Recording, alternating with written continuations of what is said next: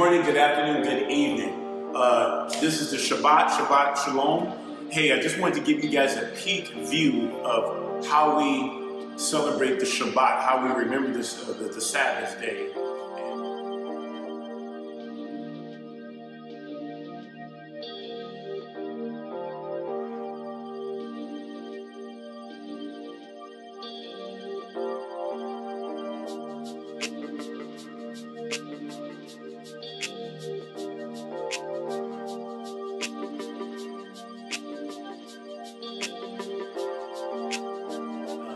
Right now it's about 10:13.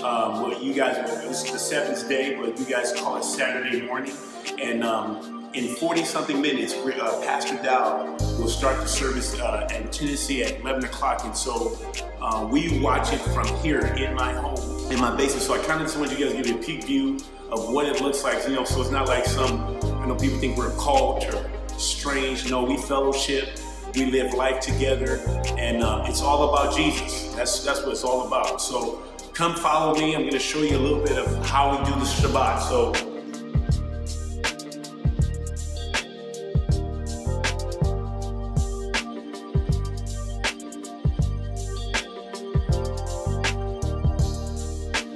this is where we do the Shabbat service right here. So we got the screen. You know, we're able to watch it online. So when the praise and worship going on, it's as if you're there. We can praise and worship, we're dancing, we're just having a good old time.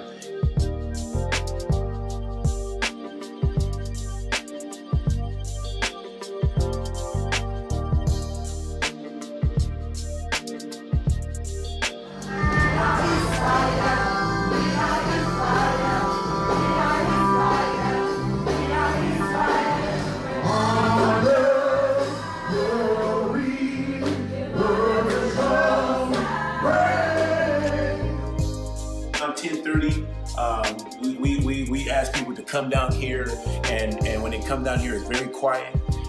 They're gonna be praying before the service starts, and so we wait until basically they say all rise, and then from there we go into praise and worship, and that can last between 30 to an hour of just all out praise and worshiping the Most High. And then from there we go to Pastor Dow. Anybody can watch this online, but Pastor Dow will preach and basically take us through the word and give us meat. I mean, this is higher learning. This is straight going through the scripture, line by line, precept upon precept. But after that, then we end up, around 3 o'clock, I believe, we end up having a Shabbat meal. And that's where we feast, we eat, and then we end up taking a Shabbat nap. So I'm gonna try to give you guys a little journey of what our day looks like. So.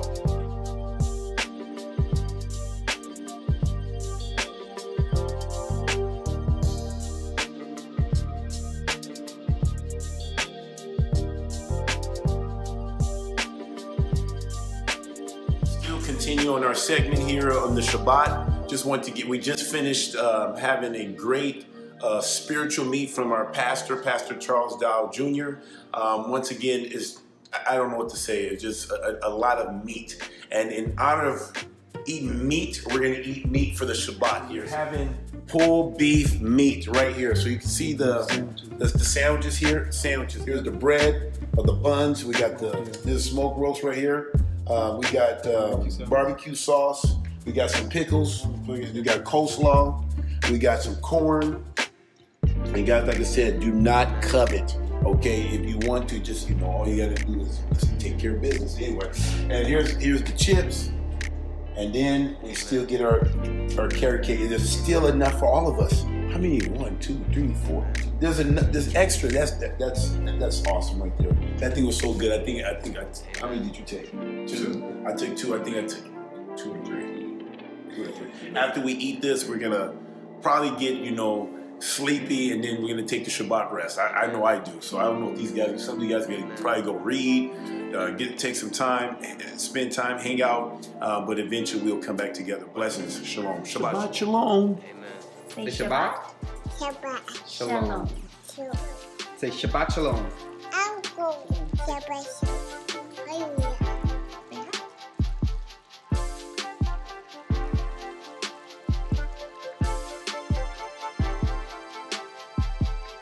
All right. Hey, the Shabbat is over, it's ending, and so now we are coming out of the Sabbath, and we have a snack. We're gonna get watch some movies. This is what we do here in Straitway, Wisconsin. We're gonna watch movies, have some drinks, and fellowship, and just see the night off. So this is what we call the first day. So anyway, Sister Evelyn and Brother David has made us some nice treat. I'm going to have Sister Evelyn kind of break this down to me. So what is it? What do we have here, Sister Evelyn? Here we got some barbecue meatballs. Okay, we got some. And what's this right here? And this is a veggie tray. So broccoli, some snap peas, tomatoes, carrots. We got some blue cheese and some ranch for dipping. And then we got some peppers. Can't remember what these are called, but they're not spicy. And then we got some pickle rolls. Right. And then we got some watermelon. Ooh! Yes, and look at the presentation. Look at this. This is amazing. So anyway, we're gonna enjoy the rest of the first day. The beginning of the first day, we get to sleep in. See, we don't go to church. We don't go to church on Sunday. You know, we don't do the sun worship. We actually keep the Sabbath day holy. And so now we're coming out of that. We're gonna enjoy it. And hey, blessings and shalom, shalom. Oh. Hey. Once again, blessings here. We're here right now watching Tears of the Sun movie, My Native Land, Nigeria. But anyway, we're watching a movie. It's what, about 11:57. So this is one of the things that we do here is after the Shabbat is over, we pick a movie. Somebody from one of the saints pick a movie and we watch it. So anyway, just wanted to let you guys know this is kind of what a typical Shabbat looks like. All right, blessings, shalom.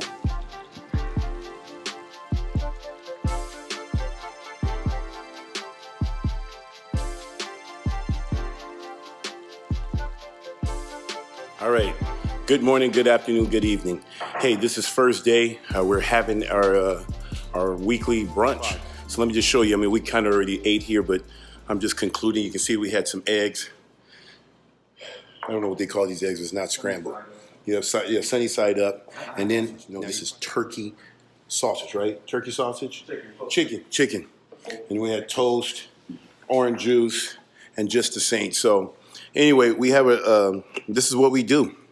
And so most of the time, some people may leave on right after the Shabbat, go back to their home, or some may even stay. A lot of them stay first day because we have extra beds here in the guest house. And so people are allowed to stay the next day and get a nice brunch. So that's kind of how we do it here. Just wanted to show you guys just a little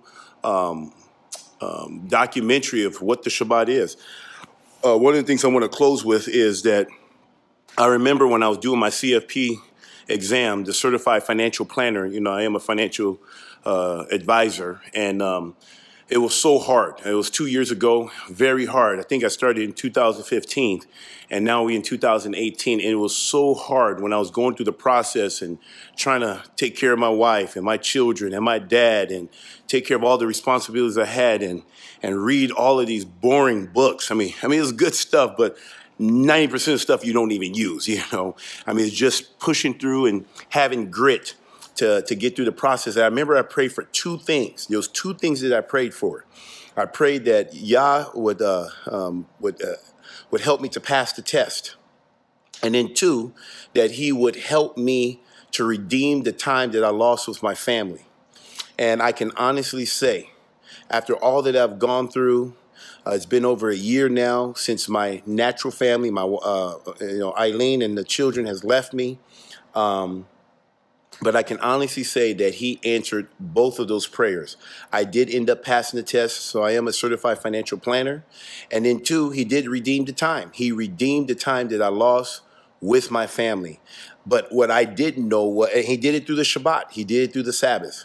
And like I said, I started taping. Like a lot of the saints come in on 6th day, right before the Shabbat, before we enter the Shabbat. You saw the dinner that we had. We call it the prep day dinner. And then we went into the Shabbat, which is a whole 24-hour. And then you saw a little bit of us, you saw how we did, praise and worship on the Shabbat. You see how we had a Shabbat meal. At the end there, we had a Shabbat feast after we've been fed by our pastor, Pastor Dow Jr. And then from there, we, to some of us, a lot, I know I did, took the Shabbat, we call it the Shabbat rest, because we eat so well that we get sleeping because of the convenience of having many rooms with beds. We go and take a nap. And then a lot of us end up getting up reading or whatever, and then we wait until the Shabbat ends, and then we, in here at Straitway, Wisconsin, we watch movies, and people, rotate, and we pick a movie. We've been watching a lot. The theme has been about, slavery and just it's kind of been in that theme, and then from there, I think last night we were up to 3 o'clock in the morning. 3 o'clock in the morning. We was able to get a two-hitter. We was able to get two close to 2-hour movies, and because we sleep all day, that we end up having a little injury. I think 2 of the Saints had to go to work, so they weren't there for that. But people are allowed to hang out and watch a movie, play chess, play games, whatever it is that we want to do after the Shabbat.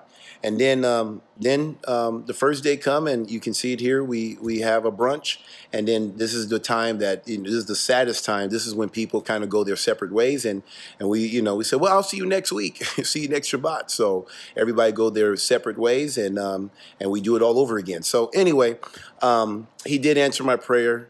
I did pass the test. He did redeem the time with my family, but I didn't know it was going to be his children, his people, Yah's people. And so I am redeeming the time that I lost. And when we hang out and do the Shabbat, we spend at least minimum 20 hours a week.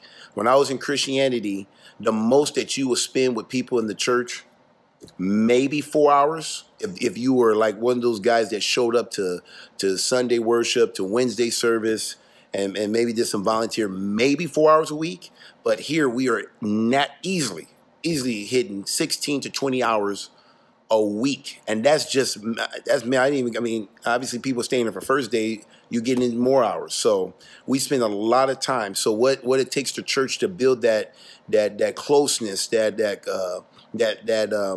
cohesiveness, the love for one another, the love for Yah, the love for one another, it would take the church maybe 2 or 3 years. To catch up to us, it would take them 2 or 3 years to catch up to how we do it here, according to the Bible. This is a commandment feast as unto the Lord. And we're doing it, and doing it His way it does set us apart, and it's special. It's all revolves around Jesus Christ. So anyway, I just wanted to give you guys a peek of how we do things, and this is how I lost my wife, my ex-wife. This is how I lost my children, because I had a desire to love the Most High. The greatest commandment is to love Yah with all your heart, all your mind, all your soul. And the second is like it, to love your neighbor as yourself. And doing the feast, you obviously doing it for the love of Yah, and you get to be with other saints. You get to be with other brothers and sisters, and so you get to have a love for one another. So it's just a beautiful thing that Yah has set up for His people. And so I just want to let you know, this is what it was worth it. It was, I didn't want to lose my wife, didn't want to lose my children. This is something that I wish that they could have participated with me, but the powers to be, they weren't allowed to. My wife did not want to allow my children to participate in keeping the Lord's Shabbat. It's his Sabbath, not mine. I didn't pick the 7th day. He did. He did that all the way in the beginning. At least close to 6,000 years ago, He picked it in the beginning, not me. It was created, the Sabbath was made for man, not man for the Sabbath. And so just obeying Him. And so anyway, I hope this gives you guys inspiration, inspire you to keep the commandments of Yah. If you truly are a believer in Jesus Christ, and you truly have the Ruach HaKodesh, or the Holy Spirit, if you truly have that in you, you should have a desire to want to do things like this. This is not grievous. It's not like we get depressed that, oh man, we got to do the Sabbath again. Oh no, I look forward to the Sabbath. I mean, you just saw we eat. That's all we do. We eat.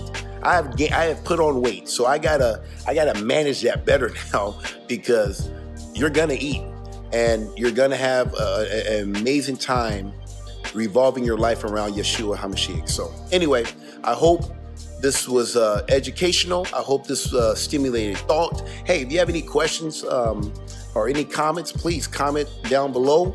And if you like it, give me a thumbs up. And if you don't like it, give me a thumbs up. Usually I consider a thumbs down as a sack. I used to get quarterback sacks, so when I get a thumb down, I must have hit something. So anyway, blessings and shalom, shalom.